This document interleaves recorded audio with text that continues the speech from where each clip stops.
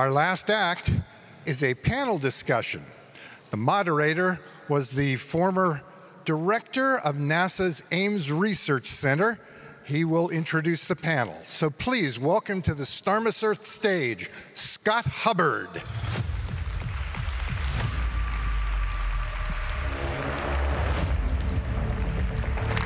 Go get him, buddy. We know that we are the last effort between you and your favorite beverage. So we will be focused and be clear and be quick. I have a tremendous panel to discuss the topic today. It's been a 3-astronaut day. You don't get those very often. So perhaps it's appropriate that we talk about humans to the moon and Mars. Let me first introduce scientist Patrick Michel, Director of Research for CNRS and an expert in asteroids.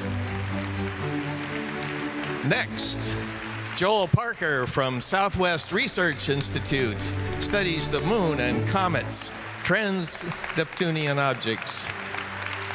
And finally, my old colleague once again here on stage, Garrett Reisman, ex-astronaut, SpaceX advisor, and member of the faculty of the USC. So I'm going to take the prerogative of the chair and make this now a 4-astronaut day. When I told my old colleagues at NASA that I was going to be here at Starmus, that we were going to be talking about exploring the universe, but also focusing on climate change, they said, oh, you must take this. And they sent me a clip from Victor Clover. Victor is going to fly on Artemis II at the end of next year, and they wanted NASA to give you a special greeting. So let's play that clip.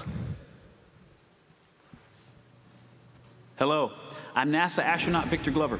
I had the privilege of spending 168 days in space and completed 4 spacewalks while living and working aboard the International Space Station.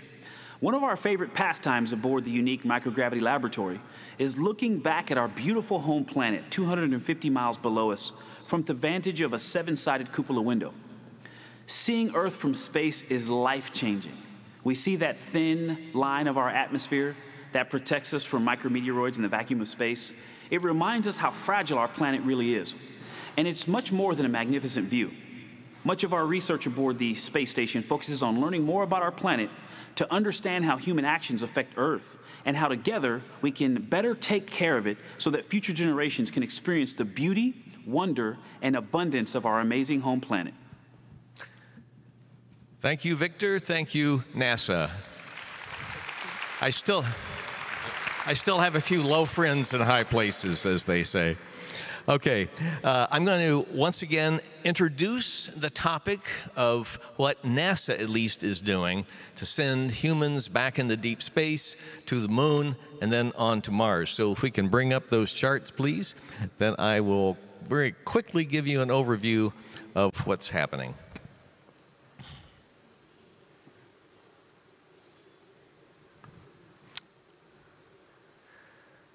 So NASA has formulated the Artemis program, and the very first question that they addressed is, why do we explore? And particularly, why do we explore with humans? And they've developed a 3-leg stool. One is science, includes all the human research, biology, physics, and so forth. One is national posture, and that includes international collaborations to advance greater objectives. And finally, inspiration. We've talked a great deal at this meeting about the inspirational nature of the sort of exploration that we do. Now, who will NASA partner with? At least 40 nations, if not more. This shows the kind of reach of what's called the Artemis Accords, which is a series of bilateral agreements to work together for the peaceful exploration of space. Now, what is the Artemis architecture? Those of you who were here earlier heard Charlie Duke describe this in greater detail, but in a very simple terms, Artemis I was an unmanned test of the launch vehicle and the Orion capsule around the moon, and it happened around September in 22. Artemis II, where Victor Glover will fly, is going to be the first crew test around the moon in late 2025, and Artemis III is going to be landing on the moon in 2026. How will we guide the science? I'm very delighted to say that NASA has agreed to task the national academies to conduct a study to provide a science strategy for the human exploration of Mars, one of the three legs of that very important exploration stool. And finally, what about the entrepreneurs? You've heard a little about this. You may hear more. The human landing system has been selected to be provided by industry in the way described earlier by Garrett Reisman. SpaceX and Blue Origin, both. So with that introduction, I'd like to ask each of our panelists to now spend a few minutes, describe your research, and also comment, if you can, on the overall goal of human exploration of the moon and Mars. Let's begin with Patrick.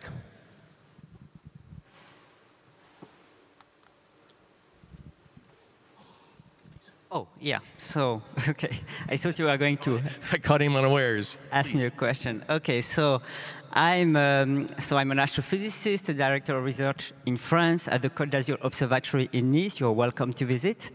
And I'm working on asteroid science. As we have seen, asteroids, there are many reasons to study asteroids. Science, because they are the best tracers of the solar system history. There is also a reason that we call planetary defense, how to mitigate an impact on Earth, and also linked to human exploration. They may be used as resources because they contain oxygen, hydrogen, and on the long term, we could use them as gas stations in order to refuel and go further in the solar system. So currently, because we have to save time, I'm going to tell you about a mission for which I serve as a principal investigator called the HERA mission. It is linked to another mission you've certainly heard about, which is called the DART mission by NASA. So DART was the first mission that deflected an object from its initial trajectory. And it's also probably the first mission where we shoot a spacecraft and it crashes and we call it a success. And in fact, from this impact, we don't really know what is the outcome, in which state is the asteroid that we deflected. And this is where the HERA mission from the European Space Agency will launch with the Falcon 9 from SpaceX on the 7th of October this year to go back to the crime scene and to understand what happened, to check the final result of this impact so that we can validate the numerical impact models that we can extrapolate to other scenarios. So now, this is linked to actually saving Earth because it's linked to protecting the planet from an asteroid impact. Of course, it's a very low probability risk. The very small objects we don't care about because they make just very local damages. We start to care for objects larger than 100 meters in size.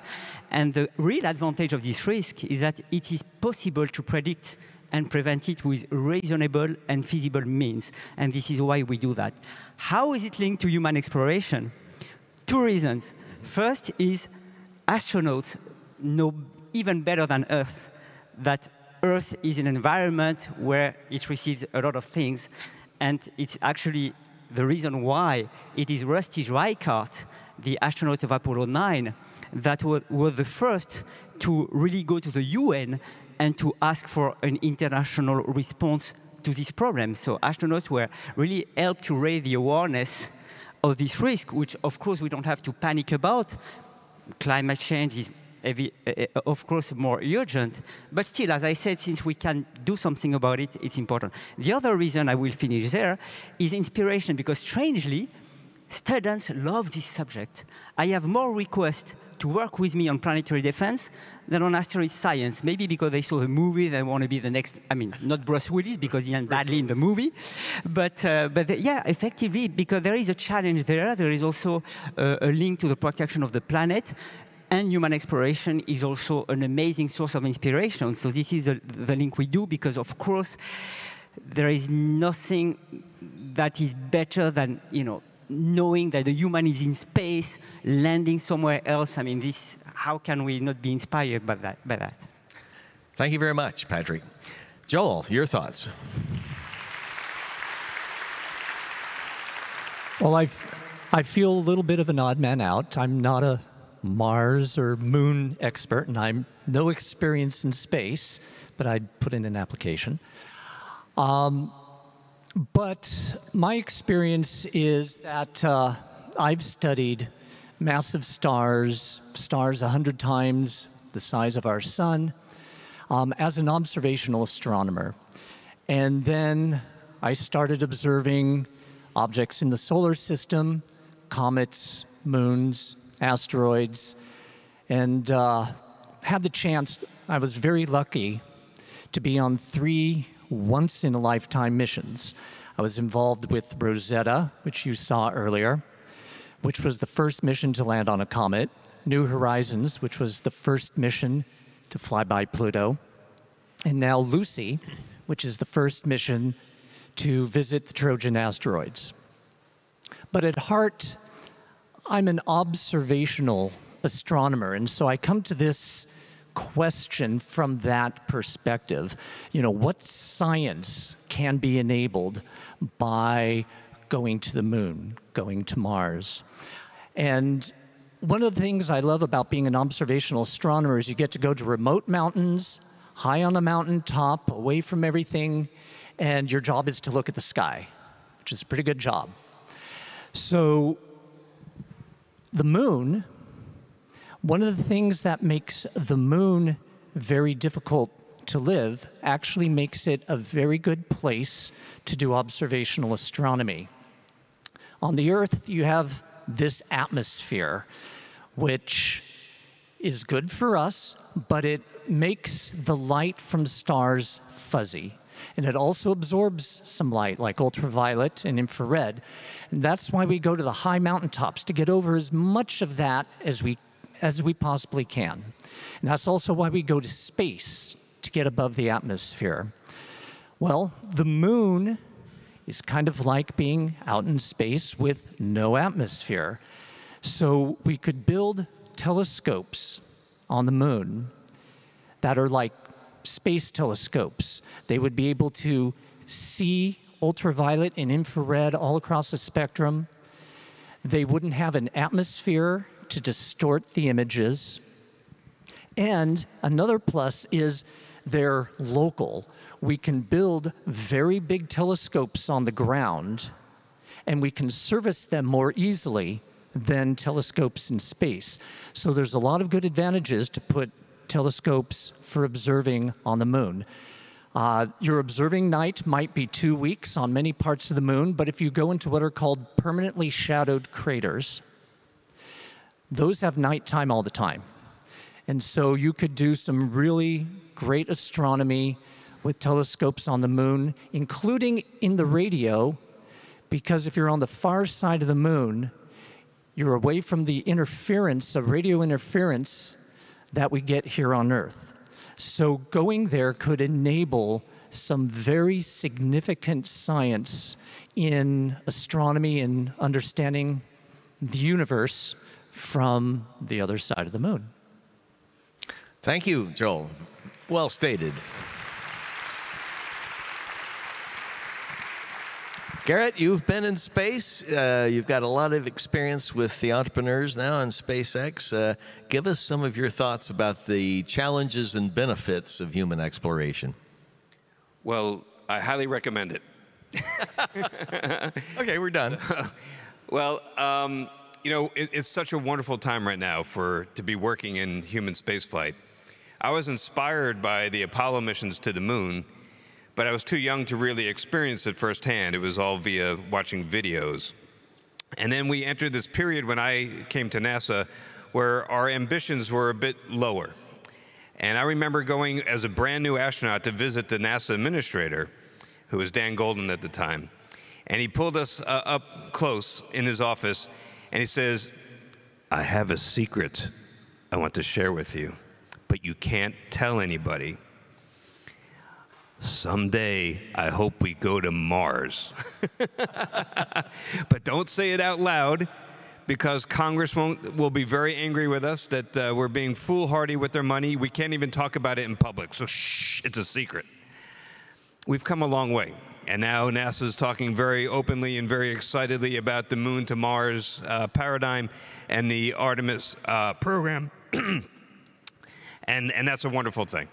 And I'm most excited about Mars because the possibility exists on Mars that you have enough in situ resources that you could make a sustainable colony someday on Mars. Now, there are two schools of thought. We might soon have the capability to just go. And my former boss would like to pursue that approach and just go. But there's some major challenges and unknowns and risks that we really don't have good answers to right now. And I would categorize them in two areas. The first is we don't know what human bodies look like, or what the effect on human bodies of partial gravity. So we have tons of data on the human physiology in 1G. You're all data points. Congratulations. We have billions of data points. We have hundreds of data points on what the human physiology, how it reacts to microgravity. But we have virtually nothing in between. There are 12 men that spent a couple days in partial gravity, and we don't have nearly enough information to draw any conclusions from that. So we don't know if this is linear from 0 to 1. We have nothing in between, no data in between 0 and 1. So we're just guessing about a lot of the things that happen to our body. Will a little bit of gravity, a third approximately of the Earth's gravity on Mars, be enough? Will a sixth of Earth's gravity on the Moon be enough? We don't know. We have no clue. The other thing we don't know is, how does the human organism survive or respond to the radiation environment? And this is the most serious hazard to human health when we look at going beyond low Earth orbit again. So that we know exactly what kind of radiation is out there. We've sent probes and we have instruments on there. We know exactly the flux, the density of the galactic cosmic radiation. We know every once in a while we get a solar proton event. We get coronal mass ejections, and we know pretty well how to characterize those and the probability of their occurrence. But we don't know what that stuff does to the human body. No humans have really been exposed to that type of radiation for any significant amount of time. 24 men, one of whom has been with us this week at Starmus, I might add, have gone out beyond the protection of the Earth's magnetic field and have been exposed to galactic cosmic radiation. But the longest duration was a little bit over 12 days. So we really still are clueless as to how the human body responds. If you go to Mars, you can't just go and come right back. It's going to be about 2.5 years round trip on the low end. And if you're exposed to that radiation for that period of time, we think you'll take about a sievert of radiation. That currently exceeds NASA's limits for your career as an astronaut.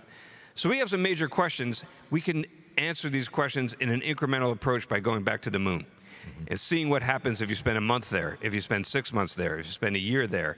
And if we're patient, and again, my former boss is not a patient man, and he's not going to be happy. Elon Musk, he means. But if you're patient, then we could do this in a safe manner, and I think that's the best reason to go back to the Moon. Thanks a lot, Garrett. Really appreciate the insight. So we've got maybe 10 minutes left, and what I want to do now is pose a few questions to the panel. Questions that I collected during this last week. And the first one comes from a student at the Comenius University. I had the great opportunity to give a talk about exploring Mars there. And afterwards, several students came up, and this one student said, "We know that climate change is an existential crisis. How can we continue to advocate for or support these exploration ventures when we've got climate change to worry about?" So I would like each of you to address this, starting with Patrick. Okay, so I would probably say two things to be short. I know some answers. So one is that the humans that go in space, if we talk about human explorations, are the best witness of how fragile is the Earth. And I think we need to see it with our eyes to really understand that. And I remember Jean-François Clairvoy, an astronaut, was telling me what you said in your talk, which is the realization of how thin is the atmosphere. This little skin is really what makes life possible. And by seeing it from space made him realize that, wow, we are very fragile, so we have to be careful. And I see that in some conferences, when I do conferences with astronauts, and they tell the story, which is lived by themselves, experienced by themselves, and we know that they are courageous, they take risks, because it's incredibly risky, despite the success, to go to space. So when they say we have to be careful, that really means something. So I think human exploration serves this purpose to tell us how it is to be out there and how it feels to see the Earth from space. And we need this. The second is that human exploration now really relies on international cooperation. And of course, to solve climate change, we need international cooperation. And I know that for the ISS, for instance, because it was an international behavior, we had to find new ways to collaborate with each other because there were some technology transfers, etc. And all these ways can be then used to make this international cooperation more efficient, even to solve the climate problem. And the final thing I would say, but that's my personal thing, is that what I could see, because I was involved in many space missions, including with OSIRIS-REx, Hayabusa 2 in Japan, etc., is that what we show in space with all this success is that we can tackle incredible challenges. And the reason why we can do that is because we have patience, we are perseverant, we are ready to make all efforts, we'll accept the failures, we work in a team spirit. And using this, we can show that we can tackle incredible challenges in space. And I think that it's a great example that we can use on Earth to solve the same problems. And so we give demonstration when we send a human and we succeed to landing on the moon. I mean, this is a clear demonstration that you can tackle incredible challenges, and that gives hope to tackle the same on Earth and solve the climate problem. So that's my... Well said. Thank you.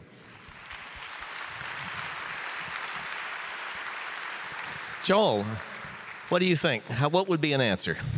Well, I don't see it as a this or that right. It's climate change or exploration. It's not this or that. I think it's a this and that. It's all a matter of what we want to put our resources toward.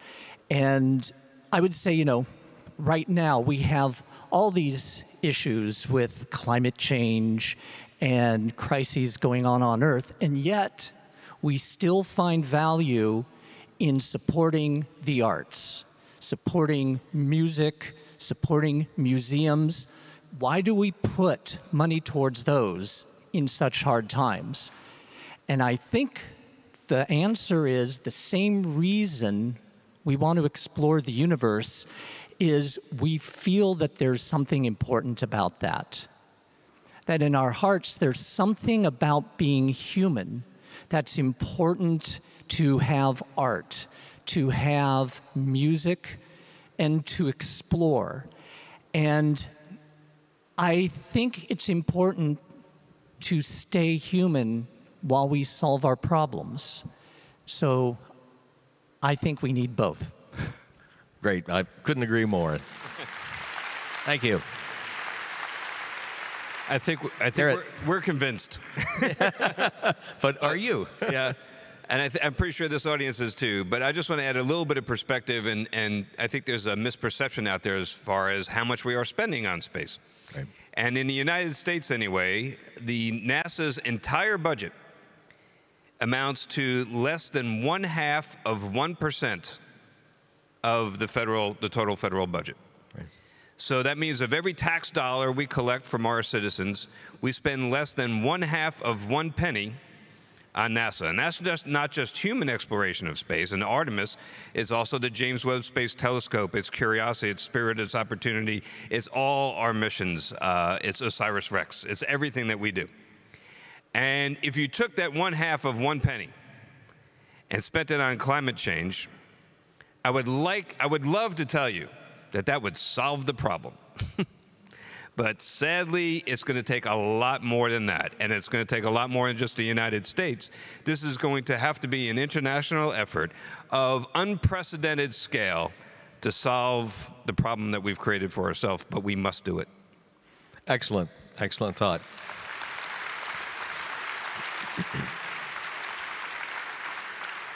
So since this is Starmus, Stars and Music, I didn't want to let this opportunity go by without telling you that I've been talking to some of my colleagues on the music side of this event to see if they have questions. So Ron Bumblefoot Thal says, has there been any progress in a new launch technology to reduce the travel time to the moon and Mars or elsewhere? Maybe you could just tease us a little bit about the Starship here. Starship uses traditional chemical propulsion. So it's a methalox. It's methane, liquid methane, and liquid oxygen. And the reason that those propellants were chosen was that you can actually make methane and liquid oxygen on Mars. So by the Sabatier process, you could combine the CO2 in the Martian atmosphere with the oxygen that you take from the ice that's available, the water ice, and create that fuel. So unfortunately, Starship is not going to speed up necessarily, although if we have sufficient delta V, we can go a little bit faster, but it's not going to be a breakthrough as far as, we're not going to go at warp speed in Starship to Mars. I wish we could. But there are technologies that are out there. Maybe you guys want to talk a little bit about nuclear thermal and about plasma and some of the other possibilities that could take us at much higher velocities.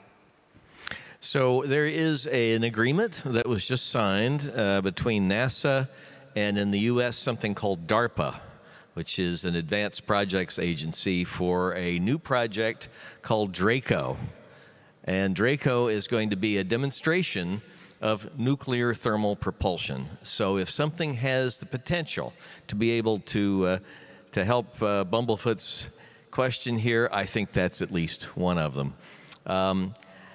I think we ought to close out here by giving each of us a chance to summarize in a minute or so thoughts about the big question of human exploration and anything else you'd like to add. Let's start again with you, Garrett, and work this way. Well, you know, I showed the picture before, and you can see it a little bit on the screen behind us about, and Victor Glover talked about it too, and you mentioned it, that the thin blue line of the atmosphere being so incredibly fragile. But there's another thing about that picture. When you look at the Earth from space, that image is the antithesis of tribalism. And we live in a world of ever-increasing division in our society, amongst nations, and internal to nations. And when you go to space, you see the folly in all that. It's ridiculous. We are in this together. We need to solve our problems together, and we need to get along together. Excellent. Joel.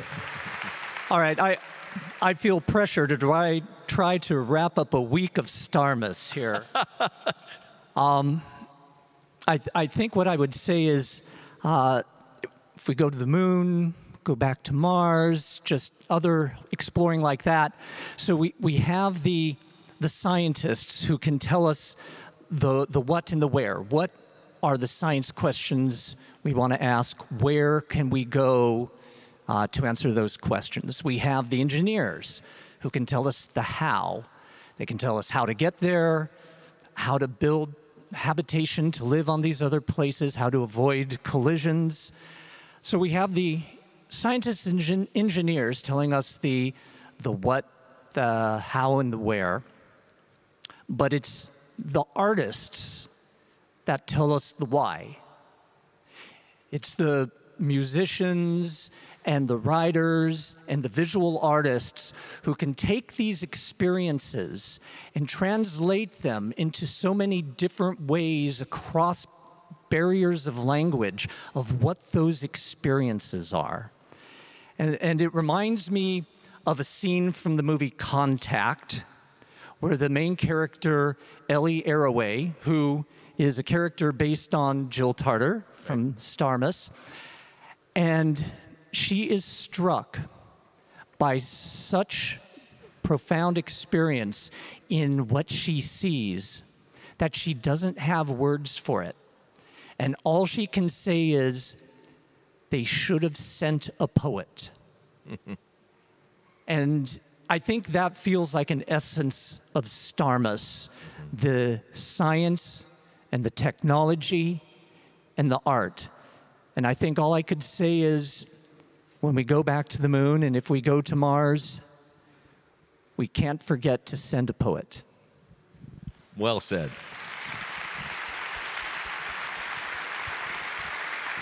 Patrick? Yeah.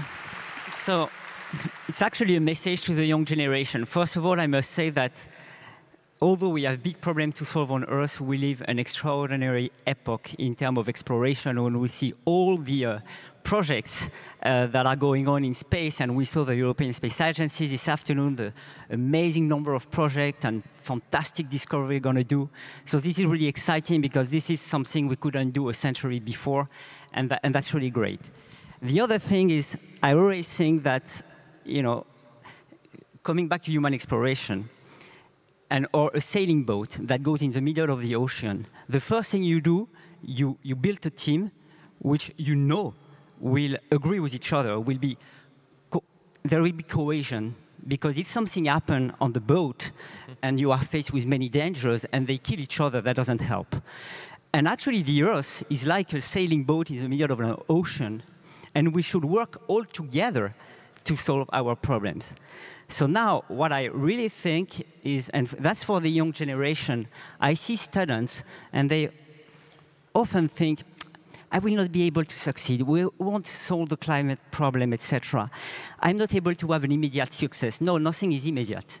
It's not a like on Instagram that makes you successful. What the space mission show, and we heard that many times, it took 20 years of effort. The concept of long-term efforts, that's fine. It's never instantaneous. It's always a lot of efforts to be done, not being scared by failure. It's normal. We don't have a linear way towards success. You must have failures. You learn from them, and then you become better.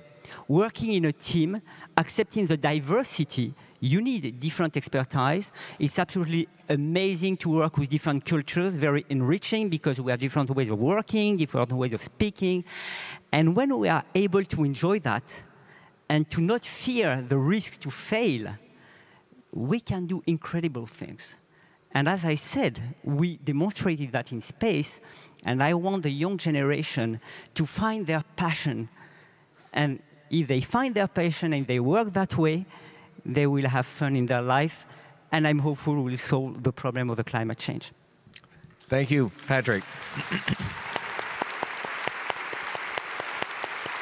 I would like to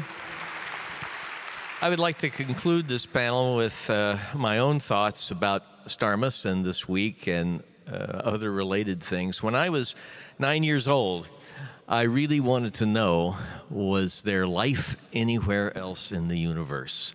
I had read science, I'd read science fiction, and I was absolutely focused on trying to find out the answer to that really fundamental question that faces humanity for thousands of years. And I was fortunate 40 years later to be able to found NASA's Astrobiology Institute and achieve part of that dream. But along the way, when I was about 13 or 14, I learned to play the guitar. And then I went to undergraduate school in physics and astronomy at Vanderbilt University in Nashville, Tennessee. And I ended up staying there for several years past my graduation to see rocket science, music, rocket science, music.